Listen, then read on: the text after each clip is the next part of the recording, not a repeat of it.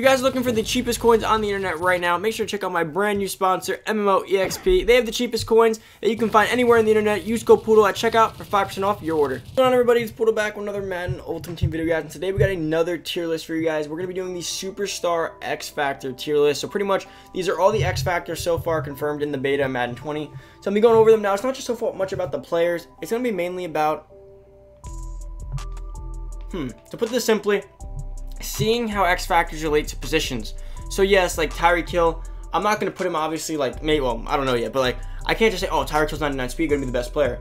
I'm going to go based off his X Factor abilities, and are these abilities good? And I'll be going through, because I've played with all these teams already. I've rocked with all the, me and Xerxes have been grinding out the beta, playing each other over and over again. I'm undefeated, by the way, as per usual. Don't believe anything he says on Twitter. It's all fake. But let's get onto this list, guys. Before we get into the video, make sure you're down below, hit that subscribe button, turn that on to my boys, come join the family. Make sure this video a big thumbs up as always, and let me know down below what you think of these X Factors if you had played with them. So let's start with the, let's see, so we got, it's looking like a bunch of Chiefs players up first. Let's get over to the Chiefs. I want to be able to tell you exactly what they do also as well. Okay, so first things first, we got what I believe is Chris Jones. So Chris Jones has the X Factor momentum shift. On-field opponents have their zone progress wiped. That's honestly cool. Like, the only issue with that thing is that it doesn't help per se the actual it doesn't help himself do better, but it does stop everyone else's progressions. Let's say like his the running back on the other side had one more run away from getting bulldozed, not bulldoze, that's an ability, but what's the one, for fearmonger, freight train, anything, it stops that. So freight train, wrecking ball, my bad, Jesus, I'm all thrown off, it's early in the morning, but it stops that. Now, guys, I do want to go through their superstar abilities as well. I know this is just an X Factor tier list, but I do want to mention their abilities because they do have more than just that. So I don't want to just be blunt, like, just so upfront about it. Momentum shift is okay. I don't think it's my favorite one, but he has El Toro, dominant bull rush wins for max pass rush points. That's really good. So pretty much the way that's going to work is that he gets a lot of wins when he has a lot of bull rush points ready to go. So like early on, he's going to dominate. Goal line stuff, which means he just sheds quicker run sheds near the goal line. Under pressure, which is good. It just gives you a larger disruption for the quarterback now. There's some stuff. So in my opinion, the X Factor is kind of an L.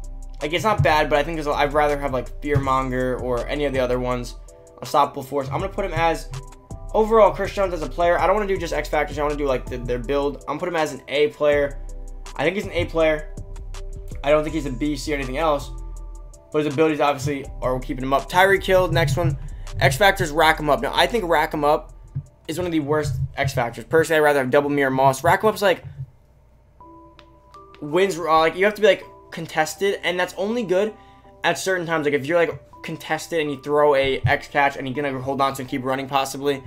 I'm not a fan, but he does have jukebox, short out elite, and grab and go. Grab and go is like human joystick. After he catches a catch, he's gonna get a rack catch. Short out elite means that he's really good at running short out routes, which is really good actually for a guy like Tyreek Hill. You catch those real quick, turn it upfield. And then jukebox. In my opinion, Tyreek Hill is also going to be an A player. Why is he not higher than an A player? Because I don't think his X Factor is that great. Next, number 32, we got Tyrann Mathieu. So he's finally an X Factor. So reinforcement, higher chance to defeat run blocks and disrupt catches. So pretty much he's reinforcement. He's that safe that comes in and just comes in on a run late, just blows up the lineman and gets right into the backfield, or someone catches the ball, he comes flying in, holds him, ball gets knocked out. I think he's a very, very well-rounded X Factor. I honestly think reinforcement's pretty solid. For safety, not bad. Now, again, I don't want to put him all the way up because he doesn't have anything. He's not dominant, but he has really good everything. So I'm putting him in A again. Now, Travis Kelce. Travis Kelce has double me. Travis Kelce has double me, which double me is okay. Wins aggressive catches for single coverage. I also don't think you use the tight end too much typically, so it's very rare they actually get their X Factors, as well as you probably won't be using them on your tight end anyways. Leapfrog, which I think is a waste. I don't know how it'll be this year. Tight end apprentice is good, and deep out elite's not bad. I'm putting him in B because I think double me is okay. Like, again, not the one I'm going. I'll probably go Most if I had to pick any of them. I think I love Most. And just in my opinion, on a tight end, I think it's like B because you're not really using those abilities on the tight end. We got Mike Evans next, but let's finish with the Chiefs here. So we got Patrick Mahomes. Bazooka is amazing, guys. I didn't know the advantage of Bazooka until I versed Zerk. I remember Tyreek Hill. I sent him on a streak, and he had Bazooka activated.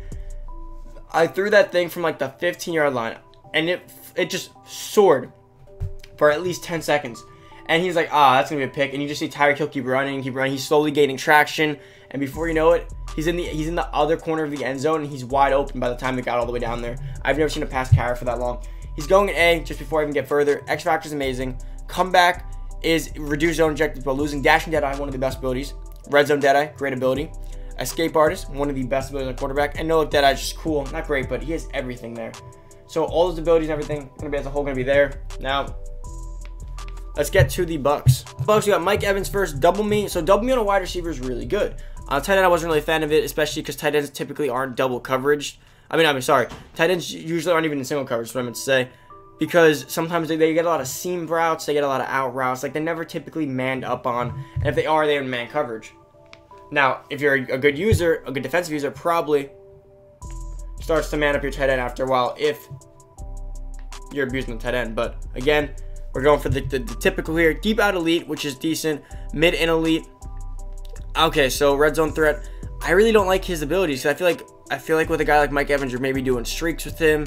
You're maybe doing post. I'm probably not doing a bunch of route running type things. Deep passes outside the numbers. Okay, so it's got to be a deep out, right? Yeah, mid in elite, mid passes inside the numbers. Red zone threat. No, I think Mike Evans is going to also go in the B. I'm not a fan of everything he has there. And like I said, I know people are doing this just based off X Factor, but I want to do it as a player overall. It'll be a little more fun that way. Now we got Lamar Jackson here. So Lamar Jackson, he has, okay, I might say this on Truz or Truz. I don't know. Can't fumble as a result of a tackle. No, I think that is a phenomenal ability for Lamar. Why? Lamar, so in my opinion, I wanted an ability that really, X Factors, to me, in my opinion, I've liked abilities way more than X Factors. Because you get them sometimes, but Truz, all you gotta do is run 8 times, which you'll probably do with Lamar Jackson. And then once you get that, you can just take, and there's no injuries in mud, right? So you can just take off. Like you see 3 guys. Let's say you see 2 guys. Now you could probably juke one out and keep running. If one of them hits you, you might fumble. Juke them out. Worst case scenario, you get hit stick. He can't get injured. Can't fumble.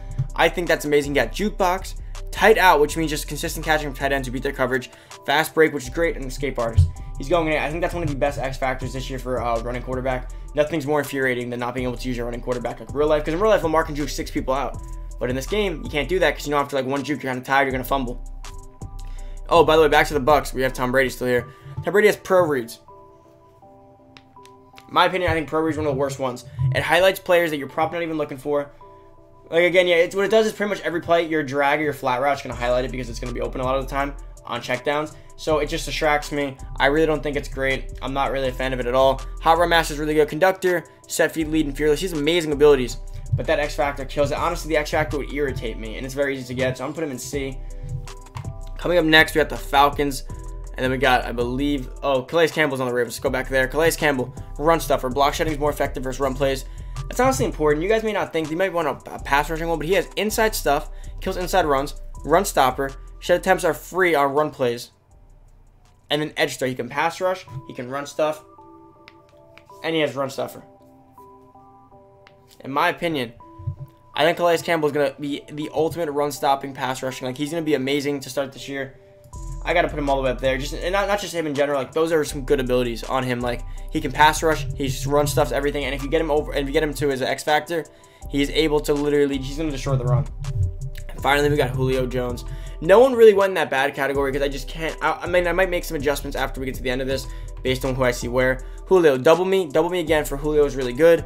He has mid-out elite, which, again, not a fan. I mean, Julio does run a lot of routes. Okay, mid-out elite on Julio makes more sense than Mike Evans, at least. Route technician, quicker cut for running routes. It's an amazing ability. And deep out elite. Now, guys, I don't know if this year deep out elite means you have to do an out because it doesn't say that. It just says on deep passes outside the numbers. So could you be running a streak outside the numbers? Like, I don't know how that works. But, again, Julio's going to probably go around here. I don't think that those abilities are the best. I feel like I'd rather have, like route technician plus having the one that, like, where you apprentice, where you wide receiver apprentice, and then probably have streak specialist on Julio, in my opinion. If you have someone like that, that's a glitchy receiver. Now, let's move these around. Okay, so based on what I see here, I think Julio and I feel like Tyreek, his abilities for what he is, up, jukebox, grab and go. No, he's really good. He's staying. Tyron's really good. I feel like this is pretty good. I do want to. I don't think anyone's D here. I think this is fair as it is. This is good. Yeah, that's good. I like my list the way it is. I'm keeping it the way it is, guys. It's better for the video. Let me know down below how you would have changed this list based. I'm using superstar abilities and X Factor abilities, not just and how they'll benefit that player, not just generic abilities. They wear faces to the name. So, guys, better for the video. Hope you enjoyed. Make sure down below hit that subscribe button. Go down below. Sorry, comment. Let me know what you guys think of these players, and let me know how you would have redone this list. And if you need the link to the thing, it was by Fumble Forcer. You can go at his Twitter, and you could probably find it on his page as well, or copy the URL above. Guys, about it. Thank you for watching. I'm out. Peace.